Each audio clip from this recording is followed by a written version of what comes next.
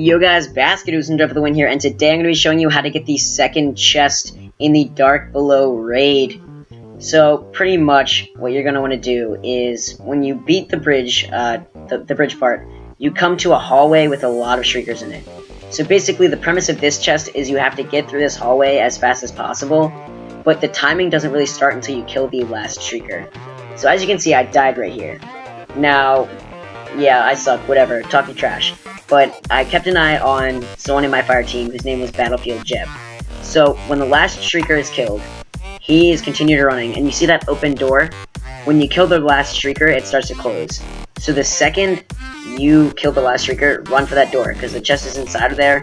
So once you get inside, have someone in your fire team, whoever made it through, open the chest. That opens the door for the rest of your fire team, which allows you to get in and open the chest. Now, this chest, I'm pretty sure, can have materials, raid armor, I believe raid armor, and possibly exotics.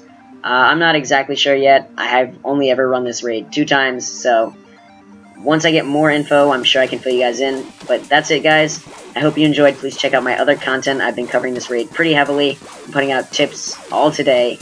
I'm now experienced enough to know, the ins and outs. So keep a lookout for that. Like and subscribe. Comment down below if you have anything to say. This has been your boy Basket Hoops. Peace out, guys.